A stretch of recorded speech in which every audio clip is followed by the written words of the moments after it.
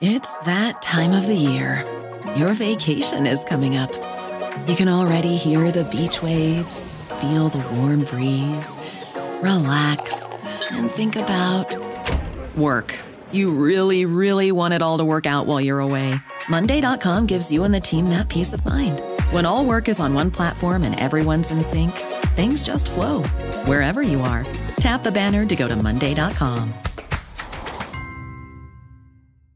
This show is supported by State Farm. You have insurance for your home, your health, and your car. Why don't you have insurance for your small business? So many small business owners think they don't need or don't even know about small business insurance. Protecting a source of revenue is one thing, but so is protecting all of your hard work and your team members. State Farm agents are all small business owners too, so they know how to help small business owners choose personalized policies that fit their budgets. Like a good neighbor, State Farm is there. Talk to your local agent today.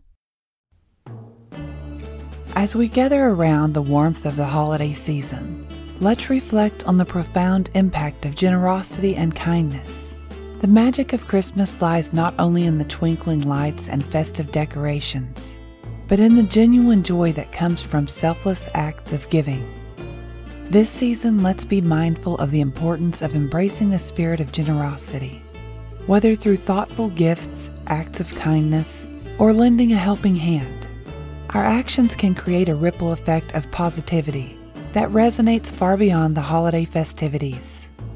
But beware, for this joyous season brings with it a special guest, one who observes our deeds with a discerning eye, the ancient guardian of tradition, who blesses those who work hard and spread kindness with abundance and joy. Yet she watches closely, ready to mete out consequences to the lazy and selfish. Let us heed the age-old wisdom and strive to make our homes havens of warmth and love. Work diligently, for she may leave silver coins for those who deserve her blessings. Embrace generosity, for in giving we receive the true magic of the season. May your holidays be filled with the warmth of cherished moments, the glow of compassion, and the joy of giving. Wishing you a Merry Christmas and a season filled with love, laughter, and the spirit of Frau Perchta's benevolent blessings.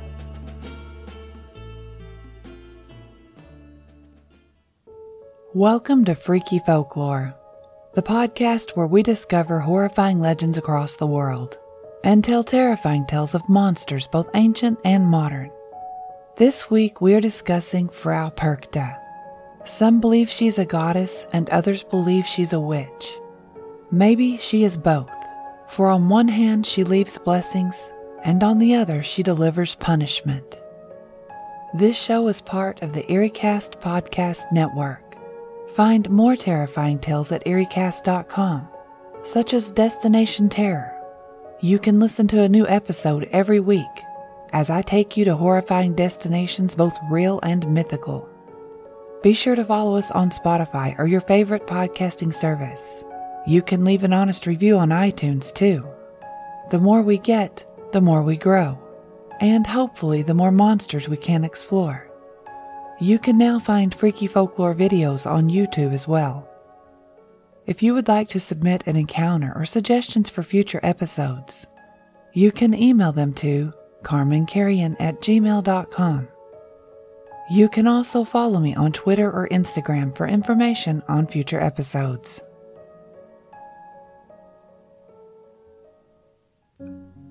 The freshly fallen snow crunched beneath the pressure of bare feet, the frigid winter air stinging with an icy bite. Numbness had long claimed dominion over the exposed flesh, rendering it insensitive to the harsh cold. The skin, once a canvas of pale hues, now bore the ominous mark of a frostbitten descent, turning an unsettling shade of black. Each step left an imprint on the pristine snow, a haunting trail of footprints that painted a grim picture of the desperate journey through the wintry landscape. The silence of the snow-laden woods amplified the crunching sound, the only audible witness to the struggle against the unforgiving chill. As the bare feet continued to press on, the icy terrain exacted its toll. The extremities, devoid of warmth and life-sustaining circulation, succumbed to the relentless grasp of winter.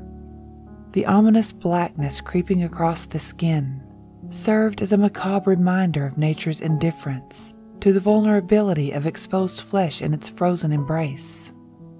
The winter winds whispered through the skeletal branches, carrying with them a mournful tale of isolation and desperation. The bearer of the numbed feet, lost in the desolate expanse, pressed forward, a spectral figure against the white canvas of the landscape. Greta emerged from the cozy warmth of her secluded cottage, nestled in the heart of the forest. The crackling fire was left behind as she stepped onto the snow-draped porch, the chill of the wintry air biting at her cheeks. In her hands, she gripped a worn kitchen rug, intent on shaking away the accumulated dust. As Greta vigorously shook the rug, tiny specks of dust flew into the cold air, making a little dance in the quiet forest. The snowy trees were like guards, covered in winter's snow, and their branches made long shadows on the white carpet. The rug moving back and forth was the only thing disturbing the peaceful moment. In the final act of dust removal, Greta's gaze wandered to the untouched landscape surrounding her cottage. It was then that she spotted a figure emerging from the dense cluster of trees. A woman, stumbling as if propelled by some unseen force. The forest seemed to reluctantly release its hold on the intruder, who tumbled face first into the thick, untouched snow. A gasp caught in Greta's throat, and she instinctively clutched the rug closer to her chest. The woman lay sprawled in the fresh snow, a stark contrast to the serene surroundings. Greta, momentarily frozen, squinted to get a clearer view. The woman, obscured by winter's veil, began to stir. Slowly, she pushed herself up from the snowy embrace, revealing a disheveled form, draped in tattered garments. As the woman turned to face Greta, the lines of exhaustion and desperation etched deep into her features. Without hesitation, Greta rushed forward, her concern overcoming any apprehension. "Good heavens, are you okay? What brings you out here in such a state?" she exclaimed, her voice cutting through the stillness of the wintry woods. The woman, her eyes reflecting a mix of weariness and gratitude, struggled to articulate words. Greta extended a helping hand, pulling the disoriented woman to her feet. The snow clung to her clothing, leaving a trace of her tumultuous journey through the forest. "Come inside, please. You must be freezing. I'll stoke the fire." Greta insisted, guiding the stranger toward the warmth of her cottage. The mystery of the woman's unexpected arrival lingered in the air, the forest itself seeming to guard its secrets as the door creaked shut behind them, enclosing the newfound mystery within the cozy confines of Greta's secluded home. Once inside the cottage, Greta ushered the weary woman toward the flickering warmth of the hearth. The fire danced in the fireplace, casting a golden glow that chased away the shadows of the forest. The stranger gratefully accepted Greta's hospitality, her frozen limbs slowly thawing in the cozy haven. Seated by the fire, the woman's gaze wandered around the quaint interior of Greta's cottage. The walls were adorned with aged tapestries, depicting scenes from the forest, and the air was infused with the comforting aroma of burning wood. Greta, still holding the rug, offered a kind smile. "I'm Greta," she said, extending a hand toward the stranger. The woman, her eyes reflecting a mixture of gratitude and weariness, replied, "I'm Freya. Thank you for saving me from the cold." Greta nodded warmly. "You're welcome, Freya. Now let's get you warmed up. You must be freezing." Greta led Freya to a comfortable chair by the fire and gestured toward a woven blanket draped over the back. Wrap yourself in this. I'll get you something hot to drink and a bowl of soup." As Greta bustled around the cozy kitchen, the aroma of a hearty soup began to fill the air. Freya, wrapped in the warm embrace of the blanket, watched Greta's movements with a mixture of gratitude and curiosity. The crackling fire provided a comforting backdrop to the quiet exchange. Soon Greta returned with a steaming bowl of soup and a mug of hot tea. "Here, Freya. It's a simple broth, but it should help warm you from the inside, and this tea will soothe your senses." Freya accepted the offerings with a nod, the warmth from the soup and the tea gradually seeping into her chilled body. As she sipped the comforting broth, Greta couldn't help but notice the subtle signs of exhaustion etched on Freya's face. As Freya sipped the hot tea and savored the warmth of Greta's cottage, a contemplative silence settled between them. Greta, her eyes filled with compassion, gently encouraged Freya to share more about her journey. With a deep breath, Freya began to unravel a harrowing tale of betrayal and survival.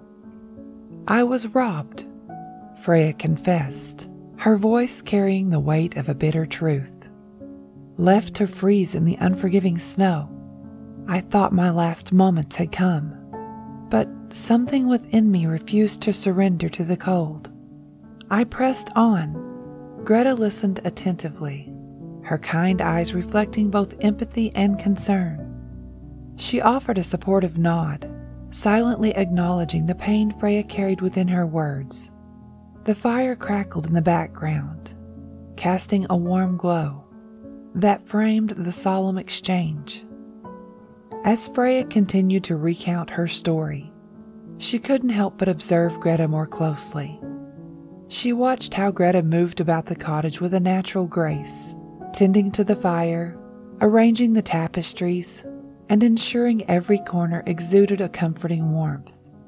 It became evident to Freya that Greta's generosity wasn't merely a fleeting act, but a genuine reflection of her character. "I've never encountered such kindness before," Freya admitted, her gaze lingering on the cozy surroundings. "Your home is a sanctuary, Greta, a haven in the midst of the wilderness." Greta, humbled by Freya's words, smiled warmly. "I believe in the importance of extending warmth and hospitality to those in need. It's the way of the forest, a shared understanding among those who dwell here. My late husband, Richard, built this cabin many years ago. He loved the forest, and that love was contagious. This cabin is all I have left of him now." Greta went on to explain how she had met Richard all those years ago. He was a young widow at the time, raising 2 small children. He had a son and a daughter. Greta fell instantly in love with them both, and never saw the need to have more children, because they made her heart feel whole. When Robert, the oldest, started secondary school, he began having behavioral problems, so Richard and I decided to move out here to homeschool him and his younger sister Lena. Richard found this beautiful 50 acres of forest and built this quaint home," she explained. Her eyes told of happy memories, but Freya saw sadness in them as well. "Where are the kids now?" Freya asked gently. "Oh, well, they both live in the city with their families.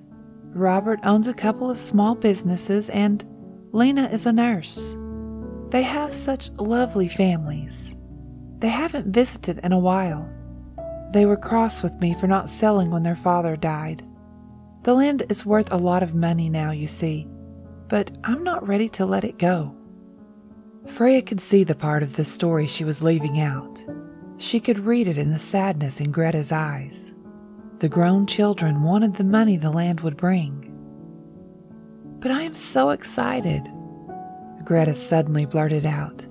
"They are coming here for Christmas. I do hope they bring the children." Freya made the decision immediately.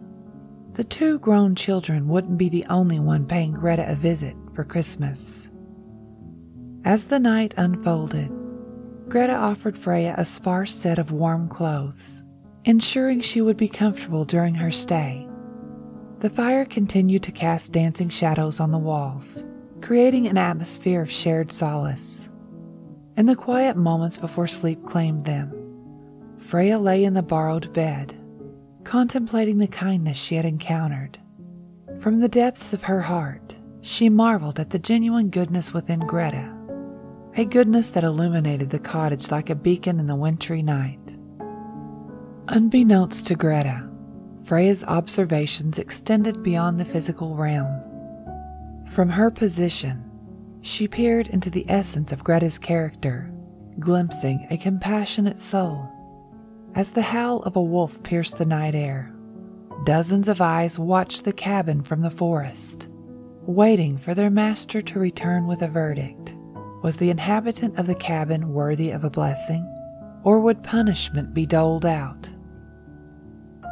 As dawn painted the sky in hues of soft pink and gold, Greta stirred from her slumber. The cozy cottage welcomed the morning with a gentle warmth, and a sense of serenity lingered in the air. Greta rose, her steps carrying her toward the bedroom where Freya had spent the night. To her surprise, Greta discovered a silver coin nestled in her slipper, a glimmering token left behind, as if by unseen hands. Puzzled, she inspected the small treasure, its presence a mysterious whisper in the quiet morning. As Greta turned her attention to the bed where Freya had slept, she found it empty, the quilts neatly arranged, as though undisturbed by the night's rest. The room, though still infused with the warmth of the fire, bore no trace of the visitor who had sought refuge. A mix of emotions played across Greta's face, gratitude for the silver coin, and a sense of loss for the fleeting companionship that had warmed her home. She moved to the window, gazing out into the wintry woods, half expecting to catch a glimpse of Freya disappearing among the trees. Yet the forest stood in silence, its secrets guarded by the ever-present shadows. Freya had vanished without a trace, leaving only the silver coin as a tangible reminder of her mysterious presence.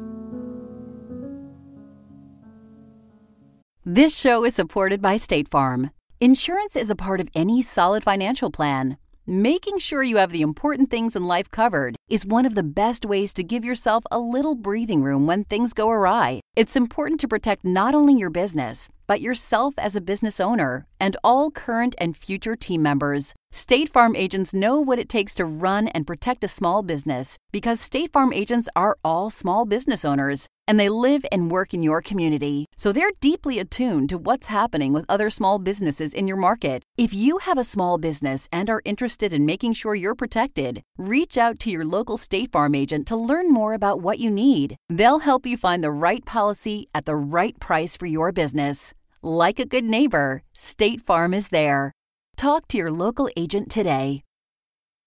This episode is sponsored by June's Journey.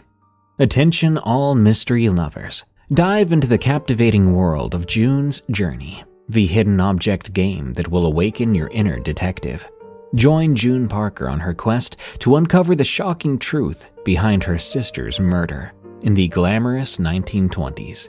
I'm a couple of chapters in, and I love unlocking new pieces to the mystery after each hidden item search. The beautifully detailed scenes, from New York's finest parlors to the charming sidewalks of Paris, make the experience truly immersive. As you progress, you'll also get to build and customize your very own island estate, complete with stunning gardens and luxurious buildings. Gather compelling evidence, decipher cleverly hidden clues, and unravel the dark secrets of the Parker family. Each twist and turn will keep you on the edge of your seat, eager to crack the case. Cooperate or compete against other players in the Detective Club, and you'll even get a chance to play in a detective league to test your skills. Are you ready to jump back in time, detectives? Download June's Journey for free today in iOS and Android. The holiday season is a time full of joy and laughter, time spent with friends and family, sharing the Christmas spirit, and a surprisingly good time to tell scary stories. The duality of Christmas refers to the coexistence of contrasting elements within the holiday traditions and folklore. Christmas is often seen as a time of joy, generosity, and celebration, symbolized by cheerful decorations, gift-giving, and festive gatherings. However, beneath the surface of this joyful facade, there are elements of darkness, mystery, and even fear in various cultural traditions and legends associated with the season. From ghosts of Christmas past, present, and future, to a horned, hoofed, furry beast that may or may not be Santa's evil twin, there's an abundance of scary Christmas stories to be told. But one of the oldest is the legend of Frau Perchta. Known by some as a witch, others as a goddess, and even more disturbing is her moniker, the Belly Slitter. Frau Perchta has been scaring children, possibly longer than Santa has been leaving them gifts. So you may be wondering, depending on what part of the globe you're from, who is Frau Perchta? First of all, the origin of Frau Perchta can be quite confusing, as the tale twists and changes from town to town, region to region. But one thing is for certain, she comes around after dark, during the 12 days of Christmas. Let me start from the beginning and tell you everything I have learned. Frau Perchta has been portrayed as a witch, a goddess, and even as a belly-splitting punisher. Wait, what? Yes, you heard right. A belly splitter. But I'll save that for later. Frau Perchta, also known as Perchta or Berchta, is a prominent figure in Alpine folklore with a complex history, potentially one of the most ancient supernatural entities linked to the winter holidays. She may have influenced stories involving Krampus, St. Nicholas, and their associated customs. Scholars of folklore have debated this matter, with some asserting mentions of her in German regions as early as the 10th century, while others argue that her name and themes are intricately tied to the Epiphany feast, suggesting a non-pre-Christian origin. Despite her age, her impact on holiday traditions has been substantial, making her a noteworthy subject in any exploration of early Christmas or winter solstice folklore. Frau Perchta is often depicted as having a dual nature, both benevolent and malevolent. In some versions of stories told about her, she is a beautiful, kind goddess who rewards hardworking individuals, while in others she can be a more sinister figure, punishing the laziness of those who violate cultural taboos. Her appearance varies across different stories as well. She may be portrayed as a beautiful and radiant woman, a haggard and ugly crone, or even as a spectral figure. Sometimes she is depicted with two faces, one beautiful and one ugly, and her mood when you meet her may determine which one she wears. Frau Perchta is often associated with garment, with white being a symbol of purity and red representing blood. Some traditions say that she rewards those who have worked hard with silver coins and treats, while those who have been lazy may find their belongings stained with blood.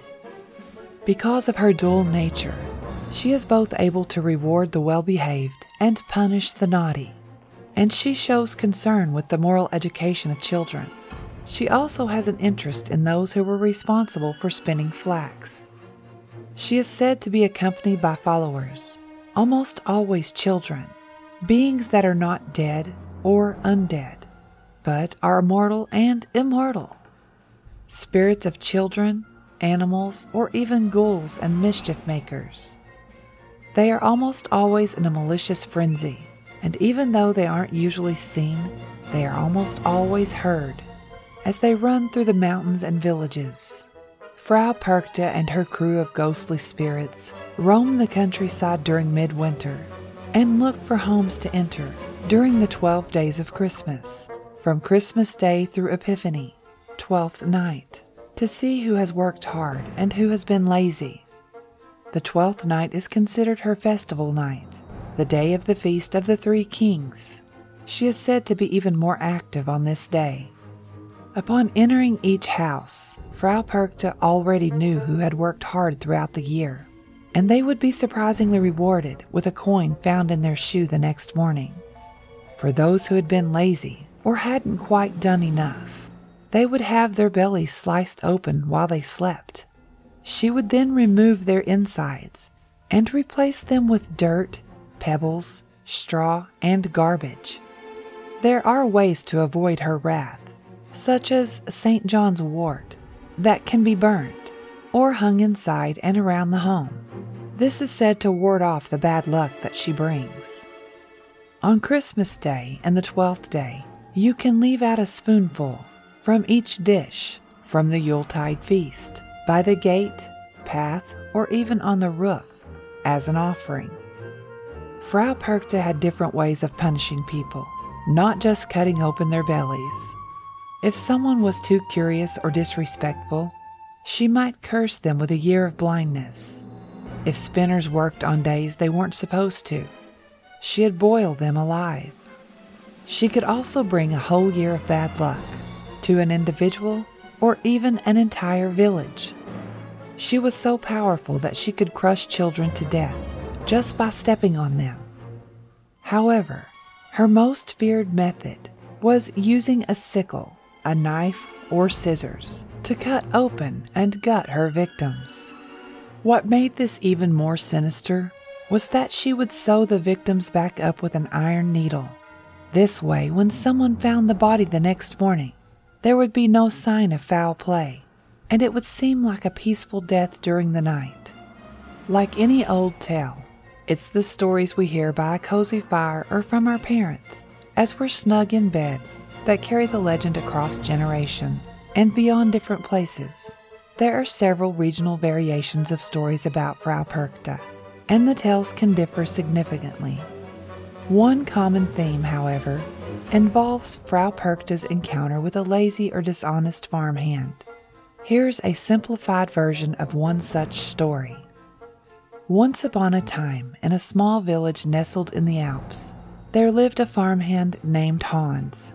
Hans was known for his laziness and lack of dedication to his work. Despite the warnings from the elders about Frau Perchta's watchful eye during the 12 days of Christmas, Hans continued to neglect his duties on the farm. As the winter nights grew colder, Frau Perchta's presence was felt in the village. On an especially dark and frosty night, Hans decided to take a shortcut through the woods after spending his evening in a local tavern instead of tending to his chores. As he trudged through the snow-covered forest, Hans stumbled upon a mysterious figure cloaked in white. It was Frau Perchta herself. The atmosphere grew tense as she confronted Hans about his lazy ways and negligence. In a stern voice, she warned him of the consequences of his actions during the sacred time of the 12 days. Ignoring her warnings, Hans continued his careless behavior. On the last night of the 12 days, Frau Perchta appeared before him again. This time she decided to teach him a lesson he would not forget.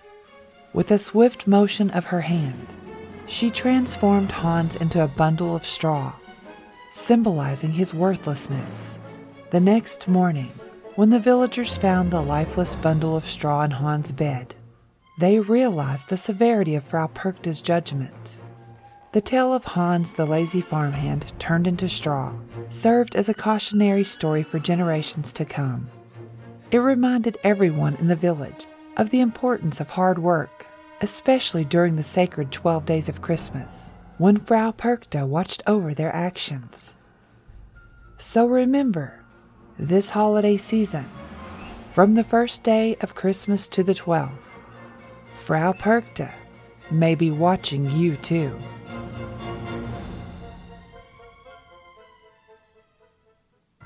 The hum of the SUV carried through the forest, causing Greta to hear its approach long before it arrived in front of the cabin.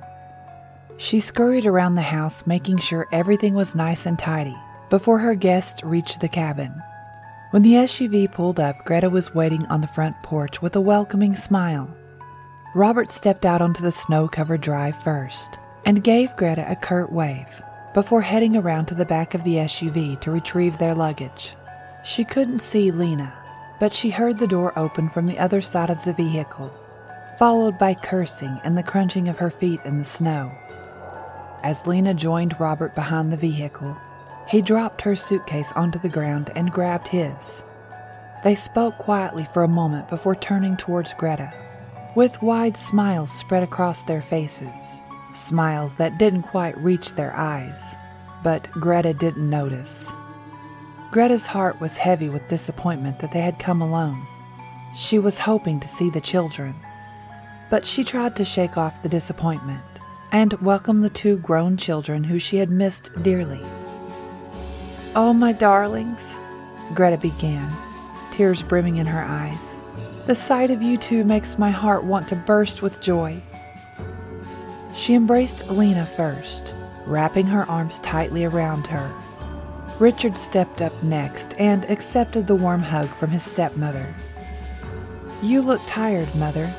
You shouldn't be out here in the cold." Robert scolded her as Greta grimaced at the formal title. It had been a long time since Robert had been that little boy who yelled, "Mama!" across the house when he needed help with his math or a kiss goodnight. "Well, come in where it's warm," Greta invited. "I have rabbit stew on the stove. Your favorite, Lena," she said with a wink toward her stepdaughter. "Maybe when I was 8, Lena grumbled beneath her breath. "Sounds lovely, Mother," she followed with, loud enough for Greta's ears. As they entered the cabin, where they had grown up, they took note that not much had changed. Greta had even put all of the old decorations on the Christmas tree, which was sitting in the corner by the fireplace, the same as it had been every Christmas. It was all lost on Lena and Robert. They found the cabin, the furnishings, the decorations, and the tree outdated and ugly. Greta led them to the living room, where the crackling fire added a cozy ambience to the rustic surroundings. The scent of rabbit stew wafted from the kitchen, and Greta gestured for them to make themselves at home. As they settled in, Greta couldn't help but observe the subtle tension in the air. The familiar cabin, once a haven for shared family moments, now seemed to echo with unspoken expectations and unresolved conflicts. Lena and Robert exchanged glances, their smiles masking deeper emotions. Over dinner, conversation flowed awkwardly, punctuated by polite inquiries about each other's lives. Greta, sensing the underlying tension, tried to steer the discussion toward happier memories, recollections of their childhood, the building of the cabin, and the joys of past Christmases. After the meal, they gathered around the fireplace, the flickering flames casting shadows on the walls adorned with memories. Robert cleared his throat, and a knot of dread suddenly formed in the pit of Greta's stomach. "Mother, Lena and I would like to talk to you about something very important," he said with a nervous edge to his faked confidence. "Okay, you know you can talk to me about anything," she encouraged him with her warm smile. "Well," Robert began, we would like..." Lena, impatient and annoyed by his stuttering, interrupted. "We think it's time to discuss selling the place and moving you closer to town, where we can look after you." Greta hung her head, hiding the hurt in her eyes. She had been afraid this was the true reason for their visit.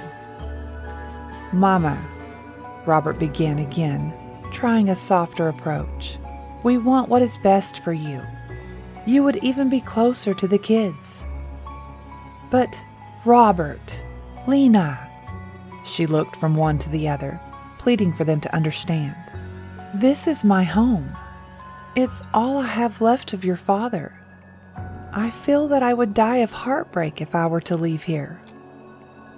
Lena, obviously the more impatient of the two, made a frustrated huff and reached into her leather handbag. "I was hoping it wouldn't come to this," she said as she slammed an envelope down on the table in front of Greta. "What is this?" Greta asked nervously. Lena rolled her eyes. "Mother, you're being sentimental. This place is falling apart, and it's not suitable for someone of your age to live alone. We found a lovely retirement community in town, and you'll have all the amenities you need." Greta's eyes flickered with a mixture of sadness and defiance. "I've managed just fine on my own, and I have the forest to keep me company. I'm not ready to leave." Robert sighed, realizing that convincing Greta would be more challenging than he anticipated. "Mom, think about the future. What if something happens? You're isolated out here, and we need the money." There it was. The truth was out, stabbing Greta's heart like an icy cold dagger. "I understand your need, but this is my decision to make," Greta insisted, folding the power of attorney documents with a determined resolve. "I appreciate what you're trying to do. I truly do. But I won't be swayed by financial concerns or convenience. This is my home, and I intend to stay." Lena stood up abruptly, frustration evident in her expression. "Well, Mother, we've said our piece. The offer stands. We can do this the easy way. But the offer won't last forever. And after that, we can do it the hard way. We hope you reconsider for your own sake." With that, Lena stormed out of the room, leaving Greta and Robert in an awkward silence. Robert sighed again, torn between loyalty to his mother and the financial concerns he felt for himself and his sister. "I'll talk to Lena," he promised Greta. "But please, Mom, think about what we've said. We just want what's best for all of us." Greta nodded, her eyes misty with a mixture of hurt and determination. As the bedroom door closed behind Robert, she was left alone staring into the fireplace, with the memories of a life well lived, but now overshadowed by the uncertainties of the future. Greta sat alone in the dim living room, the crackling fire casting dancing shadows on the walls that once echoed with laughter and the warmth of family. The weight of her children's intentions hung heavy in the air, and a deep sense of heartbreak settled over her. Tears welled up in Greta's eyes as the realization sank in. The two people she loved most in this world were willing to force her from her own home for their own gain. The cabin, with its creaking floors and aged tapestries, held the cherished memories of a life shared with Richard, a life that had weathered the storms of joy and sorrow. The love and dedication she had poured into this sanctuary, the haven where Richard's spirit seemed to linger in the very walls, now faced the threat of being reduced to a mere asset on a financial ledger. Greta's heart ached at the thought that her children, driven by their own motives, were willing to sever the ties that bound her to the only place that felt like home. She clutched the folded power of attorney documents in her hands, the symbol of betrayal that cut deeper than any physical wound. As the night grew colder, another visitor was on her way to Greta's home. She had visited before and had vowed to return to check in on Greta, to make sure her children were behaving. Greta, lost in her thoughts and unaware of the approaching presence, sat by the flickering fireplace. The subtle crackling of burning wood provided a backdrop to her contemplations, while the power of attorney documents lay on the table like a weight on her heart. As the stress of the evening, and maybe with the help of a little magic, Greta drifted off to sleep. Taking on the same appearance as her earlier visit as Freya, resembling a young woman, she entered the cabin with an ethereal grace. Silently, she moved through the shadows, her footsteps masked by the crackling of the fire. Her first destination was Lena's room. The door creaked open as she entered, revealing a scene that appalled her. Lena's room was in disarray. The suitcase lay open, its contents spilled out haphazardly. Snack wrappers adorned the floor, like confetti from a careless celebration. The once tidy and welcoming space now resembled a chaotic aftermath. The mystical visitor, maintaining her guise as the young woman Freya, shook her head disapprovingly. It was evident that Lena's disregard for order mirrored a deeper lack of respect for the sanctity of the cabin. The visitor couldn't help but feel a tinge of disappointment at the disregard for the space that held so much sentimental value for Greta. Quietly, she left Lena's room and moved through the cabin with purpose. Her next destination were Robert's quarters. As she approached Robert's room, she heard muted voices. Peering through the slightly ajar door, she saw Robert and Lena engaged in a whispered conversation. Their expressions conveyed a mix of tension and urgency. "We need to convince her to sign the papers," Lena whispered in a hushed tone. "Once she signs, we can sell this place and finally get the money we deserve." The visitor's eyes narrowed, and she felt a surge of indignation. The siblings' true intentions were laid bare, confirming Greta's suspicions from her earlier visit of their ulterior motives. The visitor silently entered Robert's room unseen.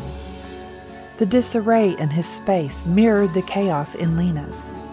Clothes were strewn about, and the room lacked the tidiness that once defined the cabin's atmosphere. She waited silently in the shadows for Robert and Lena to go to bed. Once they were asleep, she began to change into her more vengeful, terrifying form. Her skin began to sag and wrinkle. Her nose grew long and hooked. Her hair turned wiry and gray. As she stepped out of the shadows, she waved her hand, and Lena's bedroom window swung open. Small hands pulled tiny pale bodies up through the windows. The child spirits that followed her poured into the room.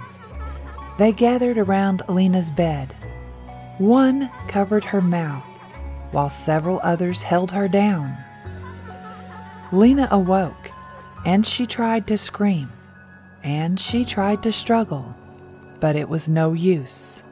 She watched as the witch pulled a long, sharp knife from beneath her skirt. One of the small, pale spirits raised Lena's gown, just enough to uncover her belly. The witch placed the sharp tip of the knife between the arch in her rib cage and began to slice until it reached Lena's pelvic bone. Warm blood tickled as it flowed down Lena's sides, but still, she couldn't move. She lay there as the tiny hands reached inside her, pulling out her intestines and then her stomach.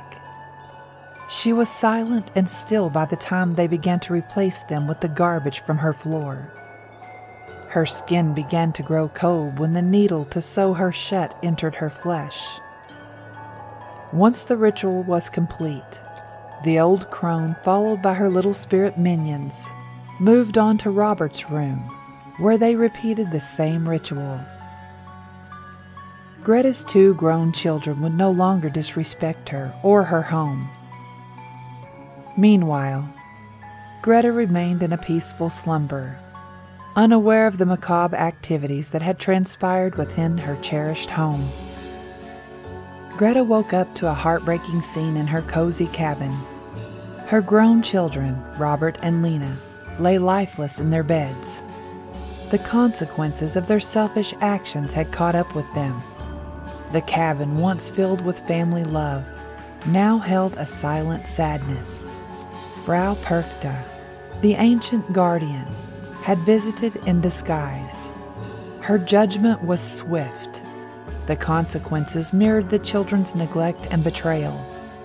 As the snow fell outside, Greta faced the reality of her children's demise. The lessons of generosity and kindness had been overshadowed by their pursuit of personal gain. The once happy cabin now stood as a reminder that our choices shape our destiny, especially during the season of giving.